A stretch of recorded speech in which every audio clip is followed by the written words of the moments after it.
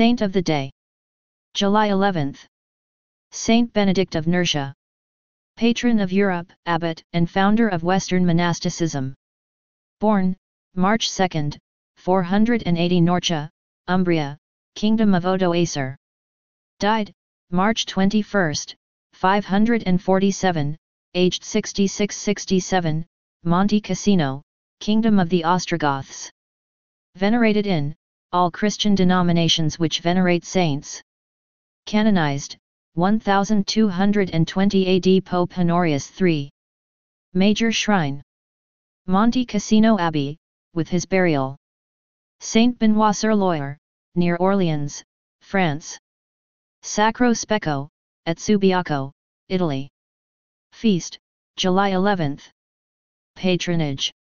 Against poison, against witchcraft, agricultural workers, cavers, civil engineers, coppersmiths, dying people, erysipelas, Europe, farmers, fever, gallstones, hurt, Germany, heraldry and officers of arms, the Institute of Christ the King Sovereign Priest, inflammatory diseases, Italian architects, kidney disease, monks, nettle rash, Nursia, Italy, people in religious orders, school children and students, servants who have broken their master's belongings, speleologists, spelunkers. Temptations. Benedict of Nursia, a Christian saint, is venerated in the Roman Catholic Church, the Eastern Orthodox Church, the Oriental Orthodox Churches, the Anglican Communion, and Old Catholic Churches. He is a patron saint of Europe. Saint Benedict, as the founder of Western monasticism and author of the rule which gave monasticism its constitution, exercised a fundamental influence on the development of European civilization and culture. Because of this, in 1964, Pope Paul VI named him the patron saint of Europe. Early life. Saint Benedict was born, a twin with Saint Scholastica, into a wealthy family at Nursia in east-central Umbria around the year 480. He went to school in Rome but, disturbed by the moral laxity of other students in Rome, he left before completing his studies. Seeking peace and quiet, he withdrew to Subiaco, situated in the mountains about 40 miles from Rome. Here he met a monk called Romanus who helped him in his first steps as a hermit. Overcoming temptations. At Subiaco, Benedict spent 3 years in a cave where he underwent the 3 fundamental temptations that all human beings face: self-affirmation and the desire to place oneself at the center, sensuality and anger and revenge. Pope Benedict XVI. Only by overcoming these temptations would he be able to find the right words to give others in their situations of need. The first monastery at Subiaco. Soon disciples joined him and he became the leader of a monastic community at Subiaco. Some monks there were unhappy with Benedict's strict discipline and put poison in his wine. When they brought it to Benedict to drink, he blessed it and the glass miraculously broke. "God forgive you," he exclaimed, and he went off again to the wilderness. More and Placidus. Soon more monks came to Subiaco and Benedict had 12 small monasteries with 12 in each one in that area. Some Roman senators came and left their sons with Benedict for education. Some of these turned out to be his most faithful disciples, Saint Maur and Saint Placid.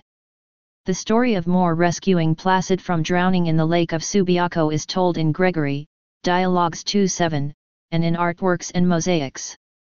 Placid was for some centuries regarded as the patron of Benedictine novices. Others, including a local priest, became envious and spread slander about Benedict. Second foundation at Monte Cassino. So around 529 Benedict left Subiaco for Monte Cassino, where he built a great abbey and lived till his death in 547. Scholars, like Mabillon and Muratori, have argued from ancient pictures and inscriptions that Benedict was a deacon, but not a priest. From Saint Gregory's account of his life in the Dialogues, it is clear that he preached in the neighboring areas and that he was generous to the needy. Significance of Monte Cassino. Pope Benedict XVI recently described the decision of his namesake, Saint Benedict, to locate his monastery on Monte Cassino as symbolic. Monte Cassino is, he said, a height that dominates the surrounding plains and is visible from a distance. Monastic life, the Pope continued, has its raison d'etre in withdrawal and concealment, but a monastery also has a public role in the life of the Church and of society. Benedictine monasteries in Ireland. Glens Tall Abbey in Co Limerick, and Holy Cross Monastery, Rostraver, Co Down, are two Benedictine monasteries in Ireland that strive to fulfill this ideal. Benedict's twin sister, Scholastica, became the first Benedictine nun and set up a nunnery at Plum Aria, about 5 miles from Monte Cassino. Brother and sister used to meet once a year at a house some distance from his monastery. On his last visit, Scholastica, sensing perhaps that the end was near for both of them, asked him to stay longer to discuss the joys of heaven. When he declined, she prayed God would come to her help. Almost immediately a storm blew up.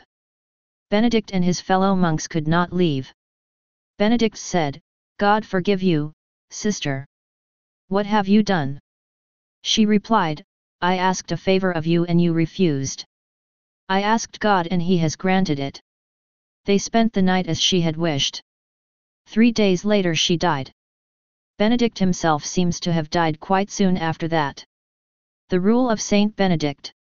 The Rule of Saint Benedict is a book of 73 chapters describing the organization of the life of monks living in the community and striving by means of the common life, ascetic practice, prayer, and work to experience a life of fellowship with God. Its tone and tenor can be summed up in the motto of the Benedictine Confederation: Pax, peace, and the traditional adage Ora et labora, pray and work. Its richness is that it fosters an understanding of the relational nature of human beings. It provides for a spiritual father to support the individual ascetic effort and spiritual growth. Prayer and love. Benedict seems to have lived his life immersed in an atmosphere of prayer, and it was this prayer that made him alive to the concrete needs of his neighbors.